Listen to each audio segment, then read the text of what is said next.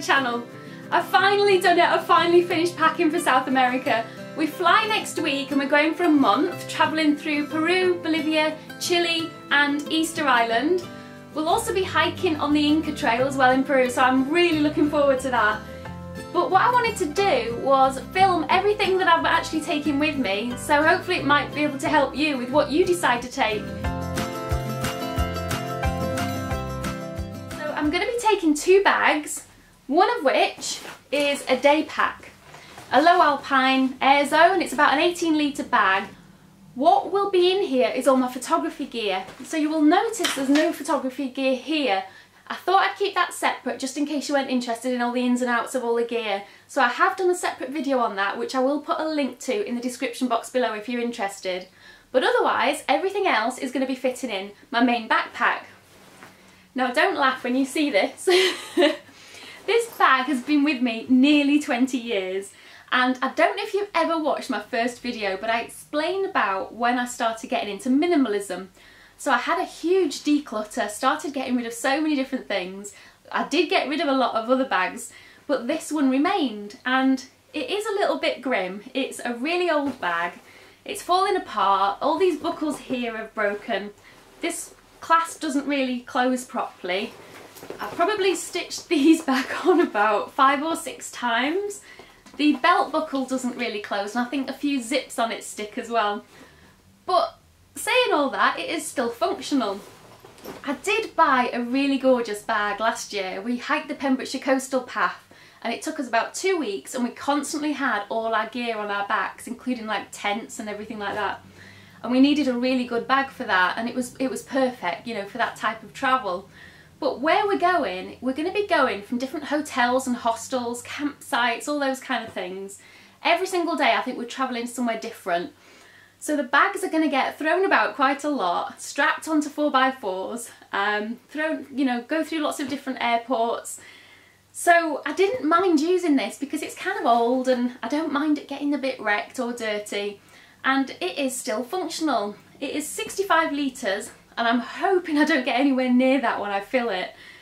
But looking at that bag over there, I will explain that later. What I actually do with this, because it's not waterproof, is put a waterproof liner in it. So this is a proper waterproof bag that you can fill, you twist round and then you clip, so it's fully watertight.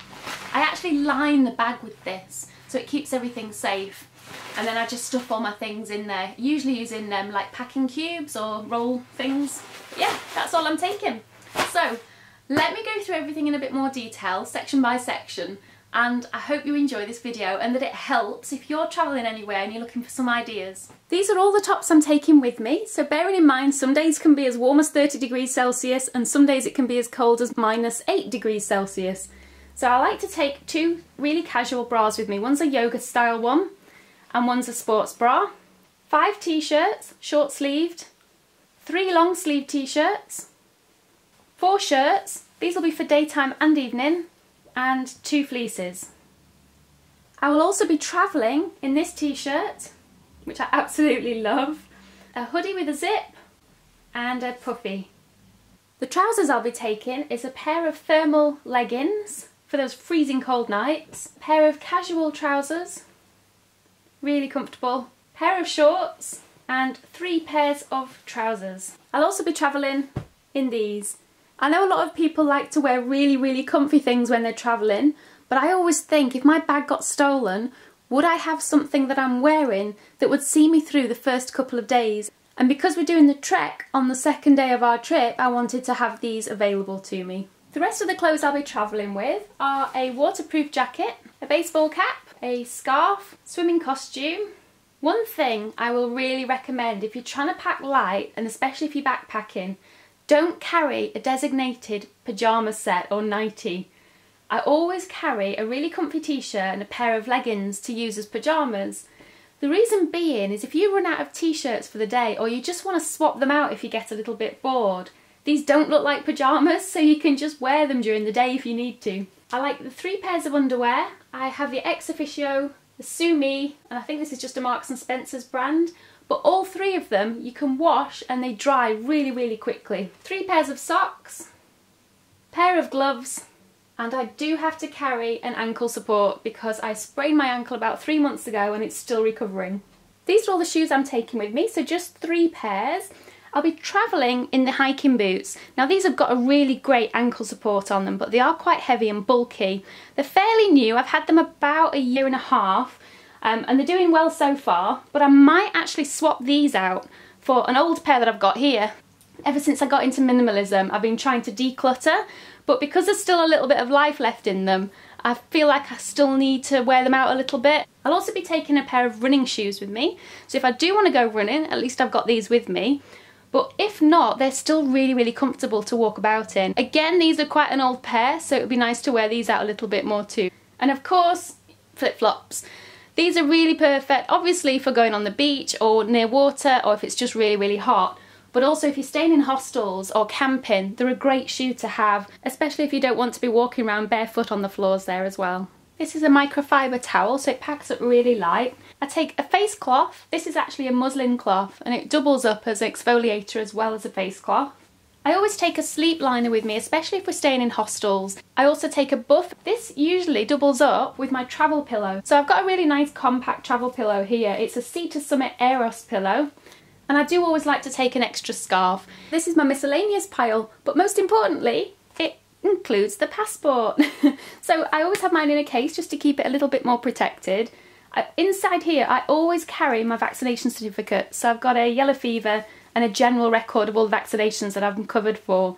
So if I ever do end up in hospital, at least they know exactly what I've been given. Always take a photocopy of your passport and keep it separate. So if you do lose your passport, you've still got all the details. I always keep this in my main luggage. I also email it to myself. So if I'm ever out and about, I can still go to an internet cafe or get it on my phone and have all the details there too. I also travel with photographs. So if I ever need them for visas, travelling between countries, I've got them prepared there as well. I always like to take a water bottle with me and I absolutely adore this one. It's an aluminium one and it's 1 litre. But what I really like about it is that it's got a carabiner on, so when I put this in my day pack, I can just attach it on, so when I'm bending down, it's not going to fall out the side pockets. It just prevents using plastic water bottles all the time. It always starts off empty. I get through airport security, and then if there's any little water places there, I'll always fill it up for the plane. When I'm travelling, one thing I absolutely adore taking is books. I always take books about the country that I'm going to. I do tend to take travel guides with me as well, but my other half, he's taking all those about the countries this time, so I don't need to, which is great. This is just a little notebook that I can actually fill on a day-to-day basis with everything that I'm doing that day, and it's a really good reminder of what I've done, where I've been, and also when I'm taking photographs I can remember what the places are called. And obviously I need a pen to go with it, so I always travel with those. A security belt, so I wear this around my waist and I put my money, my passports in it when I'm travelling, and it's a real safe, secure place to leave them without having it hanging off your arm or in the hotel. I take this to the airport with me, and in it I put my passport, all my travel documents, and a little wallet as well so it holds some notes. With my travel documents, what I do, I print them all out and put them all in the order in which I'm going to use them. So the first thing in here will be the flight details, and then the hotel transfer, and where we're staying on the first night, things like that. So that all stays in there. And then on an evening, it's got a strap on it at the back, so you can just throw it over your shoulder and use it as a little bag, so you're not having to take your day pack out with you. I also like to take with me a little Swiss Army knife, and I also always like to take waterproof bags with me. So these I think are by Osprey. Yeah, Osprey. This one's a 3 litre, and this one is a 6 litre bag. And I keep these in my day pack, so the smaller one I'll usually put things like my passport in or my books, and the bigger one I can quickly wrap around my camera if it starts raining. And lastly here I've got my sunglasses case with my sunglasses in it. I tend to put things like my Gecko tripod holder in here when I'm travelling about during the day, so I know that it won't get broken at the bottom of my bag somewhere. My electronics are pretty self-explanatory. Obviously you've not seen any camera gear in this video, that's a separate one, but what I do take with me is my iPhone with the plug and cable. I take earphones, and I always like to keep them in this little bag. It drives me absolutely insane when they get tangled, and I don't like the earbuds being out all the time. I take a travel converter, so I always carry different ones with me, and a head torch, and it's also got a whistle. The extra batteries as well, just in case I can't get them in the country.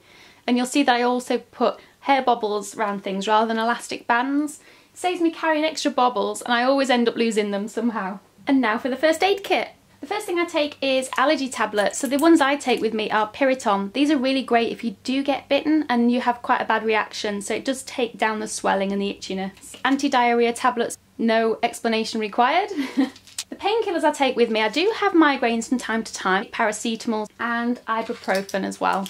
I always take a pack of plasters with me. Rather than having lots of different sizes and taking up a lot of space, I just use the fabric strips and then I can cut them as I go, put them in a little bag. This has got cotton and a little safety pin in there as well. I always take a Tiger Balm. It smells really nice, but it's actually really good if you get any joint pains, so you just rub it on and it makes them feel a lot better. This is used instead of antihistamine cream. I find that using this, you click about 5 or 10 times around where the bite is, inhibits the histamine release, which actually causes the itch. And I find it so much more effective, so you just literally put it round the bite and click. So it's like a little electric shock that you get when you do it. This is what I spray under my tongue on a morning for my B12 with me being vegan.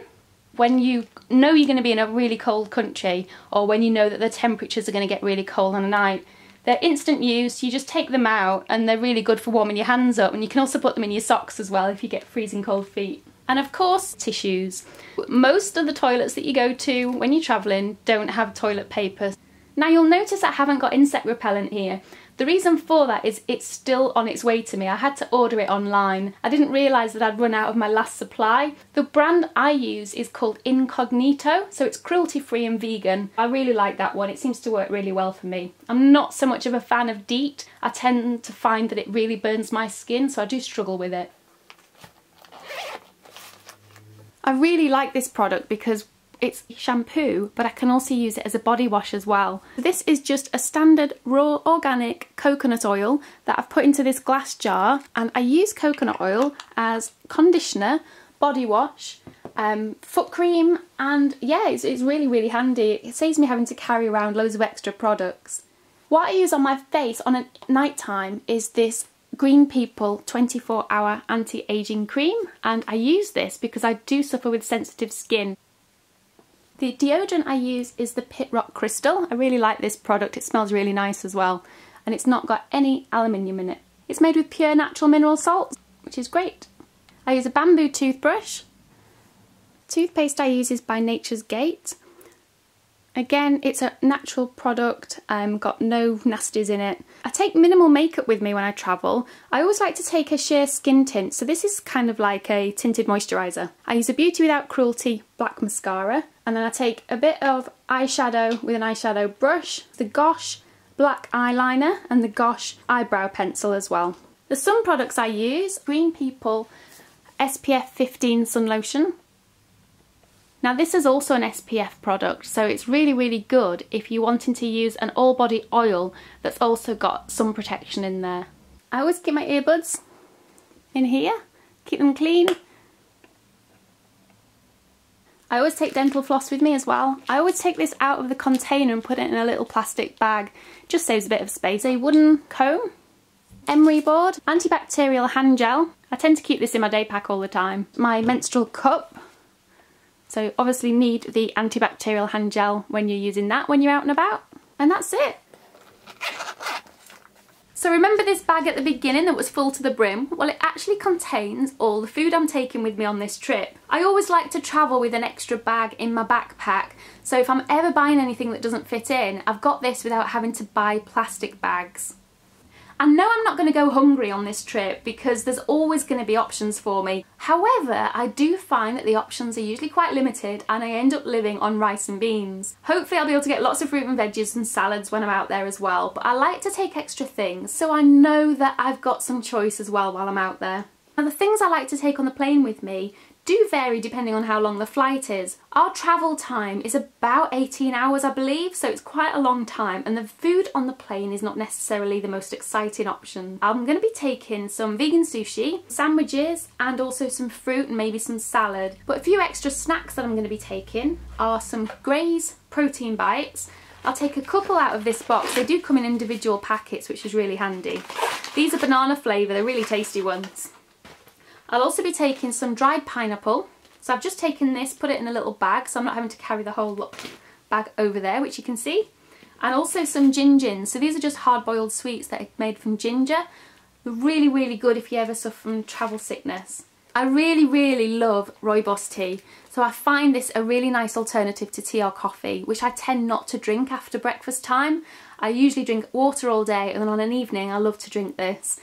I don't mind it without milk, which is why I'm taking it as well, because I find that the soya milk and oat milk, when you go into other countries, especially the type of places we're going to be staying in, I think it's going to be pretty limited. For the plain, what I will do is I'll take out a couple of these and keep them in my bag, so when they bring around the tea and coffee I can just ask for hot water. At lunchtime I always find that you can always get things like vegetables or fruits or something like that that you can snack on, but I also like to supplement that with some protein bites. So I've got some cocoa vanilla ones here, and I take Trek bars with me wherever I go. Even in this country, whenever I'm out and about, I always have a Trek bar in my bag. They contain about 9 grams of protein, and they're really good with carbohydrates as well. I've taken 10 bars. So I've got the original oat ones, and I've got some cocoa oat ones. I've also got some snack bars. I like these Perkia bars. These are quinoa bars, and they've got cacao and cashew in them. They're really, really tasty. You may have noticed a little bit of chocolate supply going on here. So I've got 3 little bars of chocolate. They're Tesco Free From vegan chocolate bars.